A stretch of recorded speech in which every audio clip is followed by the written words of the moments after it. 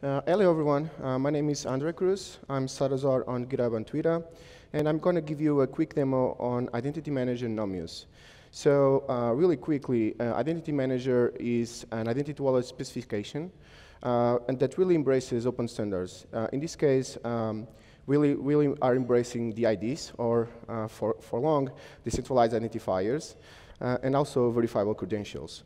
But the sad thing that we are seeing today is that although the IDs and verifiable credentials are meant to be interoperable, what we're seeing today is like login buttons such as continue with your port, continuing with Blockstack, continuing with Jolocom, which is very similar to what we already have today with signing with Google, Twitter, GitHub, and stuff like that. So what this means for developers is that they need to use different SDKs to integrate into their websites, which is really, not ideal, because the underlying technology is meant to be standard interoperable. Also, and as a consequence, what happens is that because developers lack time, they end up taking shortcuts and just implement a few of those.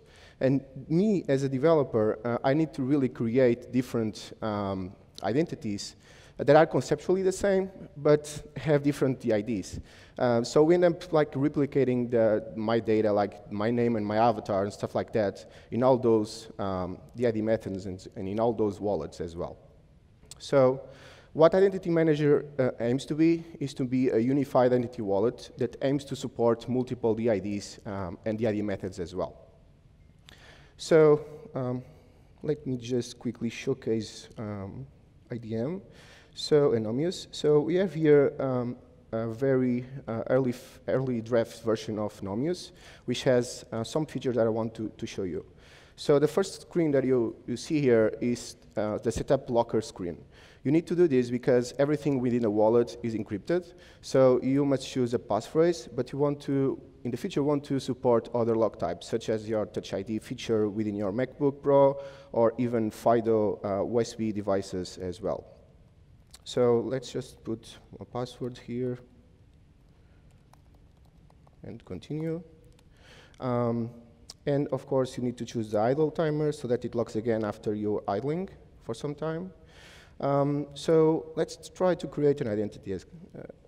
Let's start creating an identity right now. So you just choose what type of identity you are, a person, an organization, or other. Why is there other? Well, because even your cat or your dog should have an identity, because your dog has vaccines and stuff like that that you want to keep associated to your pet, basically. So let's continue, and let's choose, type my name here, shoot a photo as well, really quickly. So continue, and now we are setting up your device name. You need to do that because in IDM, you have your identity, and you can have multiple devices associated with it. Because the reality is that you use your device, use multiple devices nowadays. So you use your laptop, your desktop, your mobile phone, and stuff like that. So you need to import your identity, or be able to import your identity in multiple devices. So what's happening now is that IDM right now supports the IP ID, the ID method, as its first DID method, but we want to support others. But right now, it's creating an IPNS record and also a DID document, and the IPNS record points to that DID document. And if we quickly check the DID document and its content, so right now we have this variable called IDM wallet, which is exposed just for development, and in this case, just for this demo. And we have identities, list, and let's just access the first identity and get its DID. So this is my decentralized identifier, and if I take that and try to resolve it to a DID document, so it will be ddem.resolve and the string, and let's actually await for it because it's a promise. We get the ID document, right? And what you see here is that I have two public keys. Because the ID documents essentially have an array of public keys that you can change over time. And in this case, I have my master key, which is the IPNS key, and also I have my device this device key in my DID document, right? And also it's important to mention that you have this key, the device key in an authentication array, meaning that this device can be used for authentication. So let's quickly back up my identity. So for now, we just have mnemonic backup, but we want to support other more user-friendly backup processes. But for now, let's just go through with a mnemonic. So I'm going to copy that. Oh, I forgot to copy. So copy to clipboard, just put it there for now, and go through. So I need to select the 10th word, so dragon, I guess. And the third word will be fish. Right, fish, that's that. And let's continue. So yeah, my identity is secure. It means that my master key was removed from this wallet, and I'm able to recover it by using that mnemonic. So to actually show you that Nomios is just a user interface for the IDM specification and wallet, I can now use this mnemonic, which is here. I'm going to copy it. And we have here a very rough version of another wallet that uses IDM, and I'm going to try to import it here. So let's see how fast it is. It can take some time. We don't have like any feedback. So it probably will take like 5 seconds or something if the network helps. All right, let's wait a bit. So it's resolving IPNS records already. So now it's kind of replicating the stuff that I have in my other device to this device. As you can see, it already finished it, and I have my identity there with my photo. So the funny thing is that because these wallets are being replicated, I can just edit my profile and things kind of sync seamlessly. So if I put Portuguese and my gender and location, because I'm in Spain right now, I'm going to put Spain. And save it, and if you go to the other wallet, as you can see, it already replicated really fast. So, and actually, at the moment, if I was to resolve that DID document again, we will see another public key there, right? So if I resolve it,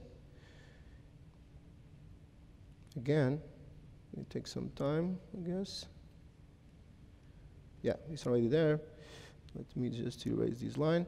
As you can see, it has 3 public keys now, because the water wallet generated a new device key, which was imported into your DID document. That's very important, because now both devices can be used for DID authentication and signing and stuff like that. So let's quickly now jump to 2 features of IDM, which is be able to authenticate to any app and also to sign any data that the app needs to sign. So we have like this very drafty example shut-up that we set up just to demonstrate its capabilities, really. So if I type something, first, of course, I need to log in. And I need to unlock my screen, the wallet. And if I accept, like this app, this chat.demo app, is asking me to send my personal details and my social proofs. So if I accept, I'm now logged in, and what happened is that the wallet created a session between the app and the wallet itself. And each session is unique. It has a unique ID, and also if I open the session object, you'll see the identity, the ID there, and also the profile details, which is a schema.org person object in my case, with the details that I've filled before. So now I can type messages in the chat, and as you can see here, you have like a check mark. It means that I produce a signature that was validated against the DID document keys, public keys, one of them. So let me try to explain what happened. So whenever I type that message, the application generated like this JSON object that is associated with this chat message. It has like an author, it has like a signature, a text, and a timestamp. And the most important part is the signature. So let me just give more space for you to see. So the signature itself has a DID URL there. And if you look at it, it's just my DID and the fragment pointing to the public key that was used to sign.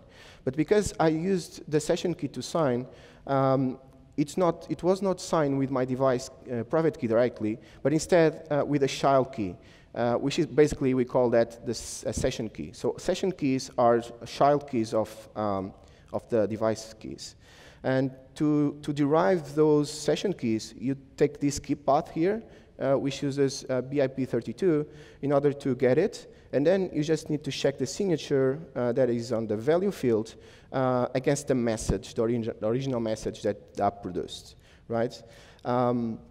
So if you look at it, we have like signing without anything, without prompting the user at all, right? So this is all happening under the hood. The trade-off here is that session keys are not, while they are not stored or seen by the app, it's stored on the wallet in plain raw text. This means that they aren't unencrypted. So this means that for use cases such as messages, it's fine. But if you need more security, you can ask to sign with your device key. And to sign with your device key, we have like an Easter egg in this example chat app. If you type like something that contains IPFS, in this case I'm going to type I love IPFS, it will actually prompt to sign, right, with your device key. And because the device key is encrypted, I need to put my passphrase there. So what you see is like a screen. Okay, something is wrong with the scroll bars, but just ignore it. What you see is like the Nomios wallet, or in this case the IDM, is asking me to authorize this signature. And as you can see, you get a comment there, the timestamp, so I'm going to sign it. And if I accept, the same kind of signature was produced, but the only difference is that the key path is actually the root path. So it means that there is no need to derive the key because the device private key was directly used to sign.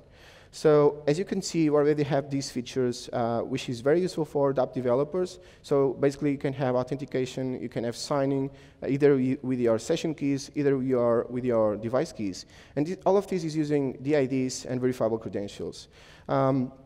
So in the future, we aim to, as I said, we aim to support more DID methods, and they will be added over time. And also, we are very closely following open standards, such as DID out, for instance, and also the credential handler API, which are very nice upcoming APIs that we can use in the future.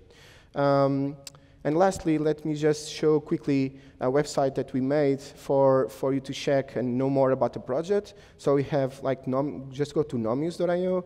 We have like this cool website that you can read and know more about the project. And if you are interested, you can actually join our mailing list. We'll be sending like an email each month with updates that we have for the project, or even if you are interested in contributing or even using it in a project, just subscribe and we will get in touch with you. And I think that's all, and thank you.